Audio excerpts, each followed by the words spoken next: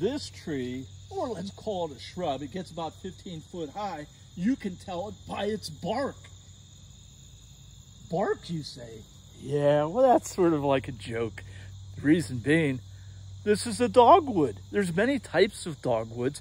This one has gray bark. It's called a gray dogwood. We know it's a dogwood because it has opposite branch arrangement. Only certain trees have opposite branch arrangement. Maples, ashes, dogwoods, and horse chestnut.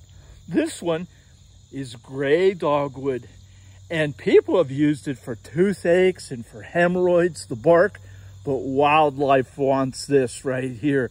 And this is a substantial food for all of the songbirds, squirrels, game birds such as the ruffed grouse.